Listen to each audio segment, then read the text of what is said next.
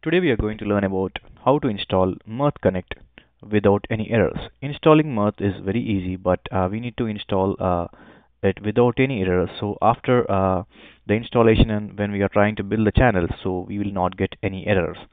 So the most common mistake over here is like people will use Java 9 or greater version. So when we use Java 9 or greater version, few of the versions of the Mirth will not accept and we'll get a lot of errors after the installation.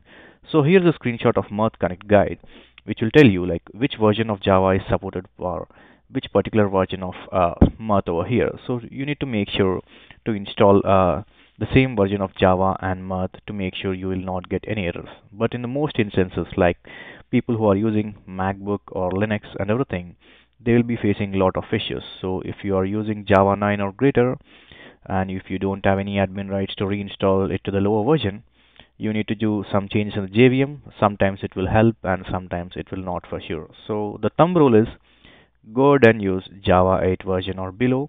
It will be you will be able to run the latest 4.2 3.0 version of Mirth and even the most advanced version in future. So always use Java 8 version. So I directly gave the link over here of the Java 8 version. Depending upon your requirement, you can go ahead and install the required JDK over here. So currently I'm using Windows, so I'll go ahead and click and use this. As I already installed, not installing it here, but I'll show you the steps. Same with Mirth installation. You have a link over here. I'll be providing all those details in the YouTube description. Go ahead and feel free to check. So you have the Mirth Connect installation setup over here. So you have Mirth Connect 4.3.0 and it might be 4.4.0 or more in the future when you're watching this video. And don't try to install this administrator launcher. You can install everything within the same package. So I am going ahead and clicking on the 64-bit zip file as it's my Windows laptop.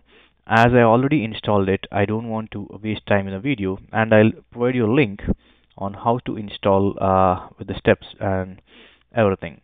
So once you click the link, Mirth has provided the steps on how to install it without causing any error. So you can follow this official guide over here. It's very easy, like installing video games when we do in our childhood. Keep on clicking next, accept all the agreements. That's it. Within 1 minute or 2 minutes, you will be able to install everything.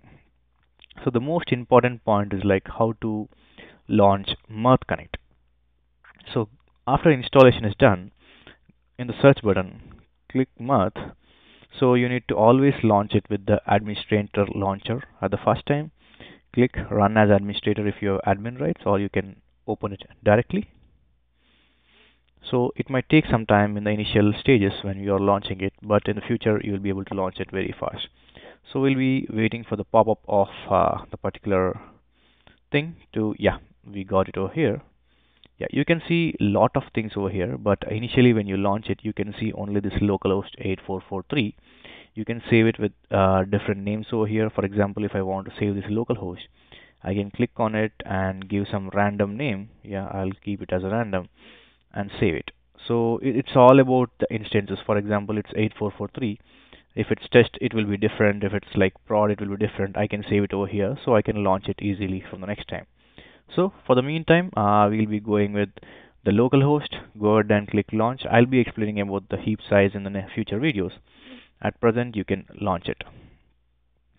So this will be creating the JNLP file, which will actually launch the Mirth integration engine for you. You can even save the JNLP file in your desktop or somewhere and launch it directly.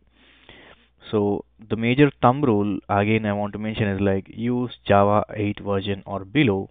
You will not be facing any issues after the installation. This is the thumb rule which we need to remember. Yep, we got the login page, and the first thing which we need to do is like using the username and password. So whenever you install Mirth, always the first thing is like the username is admin and even the password is the same. So I'm just copy pasting it to make sure I'm using the same words. Okay, I'll just click on login.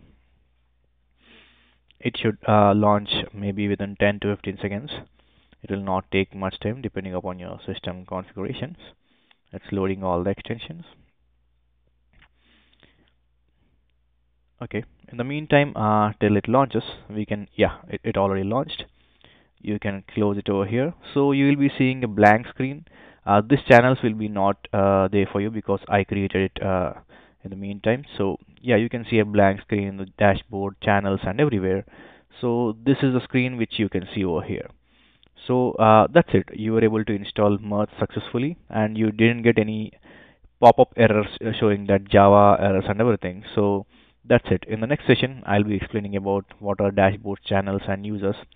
Have a great day. See you.